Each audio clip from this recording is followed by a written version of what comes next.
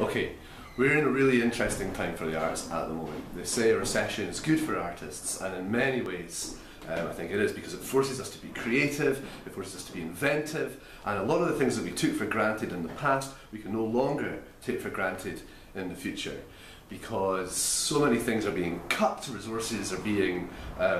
much more kind of thinner on the ground, if you like, and this thing that we've become so used to, this kind of art world that we sort of feel like we inhabit, is sort of shrinking in so many ways, and we have to reinvent it, and that's an opportunity for really exciting things to happen. Up to now, I think that the art world has become a little bit unhealthy. I don't think that, if you like, what's good for the art world, or what the art world thinks is good for the art world, is good for artists, but what is good for young artists is definitely good for the art world. And what that means is that as young artists, new artists, we can start to generate ideas, generate ways of making art, basically, giving it to the public, getting it out there, that will create a much more kind of healthy, vibrant culture. I think that this country has a huge potential to be culturally explosive, culturally vibrant, culturally really seething with energy. We're at the stage now where we can do that, but at the moment everything seems to be kind of held back. It's like everyone's waiting for some kind of institutional approval, but the talent is there, the people are there,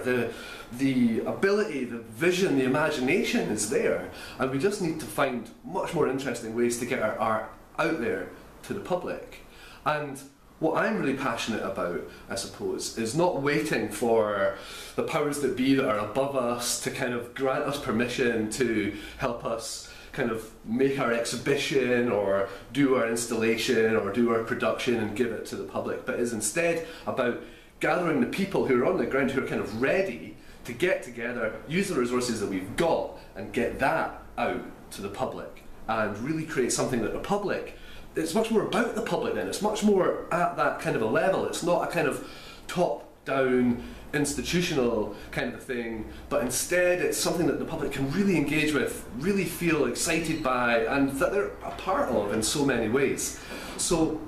what I would like to do is to find a really exciting way for artists of different kinds, totally different kinds of creativity, music and composers and writers and visual artists, to come together and create experiences for the public that are genuinely interesting, genuinely exciting, and that as a result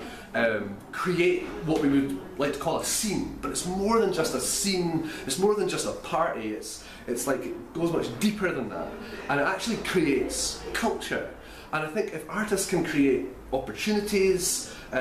for themselves and for each other, that will encourage other artists to do the same. We start to inspire each other, we start to encourage each other. You get so much strength from kind of mutual inspiration rather than a kind of top-down sort of permission kind of culture. And I think if we can get that sort of mutual inspiration thing going in this part of the world, then I think we'll have a really, really healthy culture. And I think that's something that's really worth pushing for. It's not something that we necessarily have here, but I've seen glimpses of it in other places, and it's been very inspiring. You know, people talk about, you know, Berlin and Budapest and places like that as having a kind of really healthy art culture.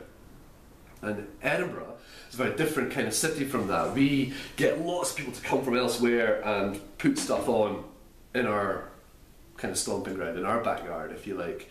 but we don't do much of it ourselves, and it's almost like the city becomes exhausted by the great party that it hosts, but it doesn't necessarily benefit any of the grassroots creativity in the city, other than by kind of showing us what great stuff is going on, which is pretty good. But I think there's something else to be done here, something that we can take a lead from that exciting precedent of the Fringe, which itself has become a little bit of an institution, and we can start to create a kind of exciting, grassroots, inspiring culture that will generate more and more inspiration, generate more and more energy, and genuinely create culture. I think that's what I think is quite exciting and quite important. Something like that.